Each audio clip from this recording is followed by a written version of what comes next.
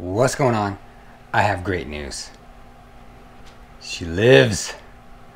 Yes, as you can tell by the title of this video, the FrankenRad monster is alive.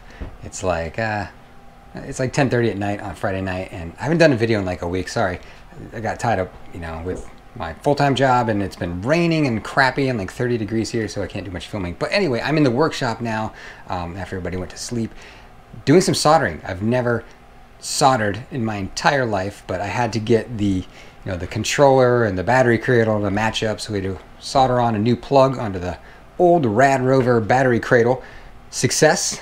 I watched online videos how to solder and then tried to mimic that, but I mean, I don't dare upload any footage of it because you guys will tease me endlessly on how bad it is, but it works. The thing is connected and it is functioning. As you can see, I have a wiring mess here. I just plugged everything in and just let it hang loosely just so I could see if it would actually power up and power the new screen and the new motor and everything, and it does. It works. So I'm going to show you really quick that it actually does function, so let's take a look at that. Alright, so I just got everything kind of just dangling and hanging here loosely right now. I hooked up the controller, obviously, the throttle, the screen, and the motor, so we could just see if the front wheel will spin. So check it out. Here's my throttle hanging right here. I'm gonna step in here.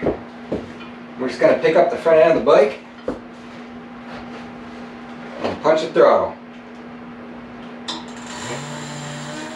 Oh yeah. There you go.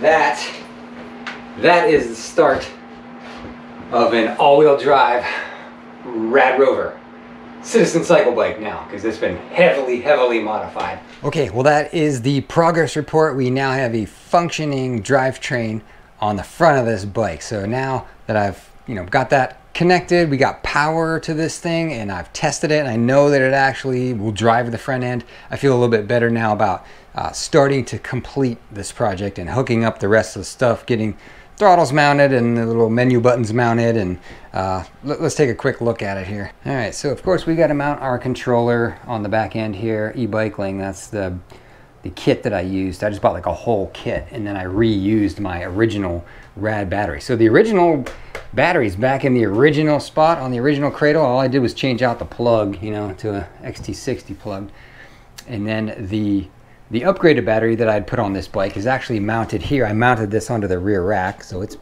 bolted down on that for now. I don't know if I'm gonna leave it like that or build a box or maybe put some cushioning on here. I don't know, but it's mounted on there for right now. Just testing purposes. It's gonna be a slow build out.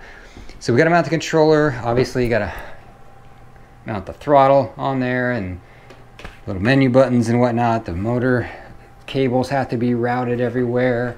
And yeah, we can start getting going on the finishing touches on this bike, getting everything routed and positioned where I need it to be. And once all that's done, I mean, I should have an all-wheel drive bike.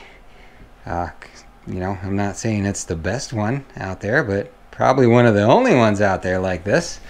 So yeah, very cool, fun build out here.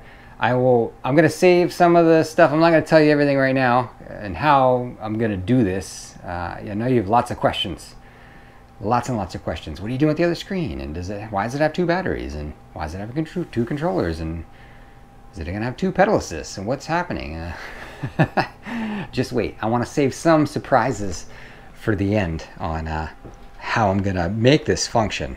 So yeah, that's where we are. So I'm hopefully going to get a lot of this completed this weekend. I mean, really, it's just the little finishing touches. It's just getting everything mounted and routed the way I want it to. And once that's done, I can maybe even ride this thing this weekend and see what happens. So I'm hoping I can get another video of a test ride on this thing out very soon. So subscribe, hit the bell if you want to see that.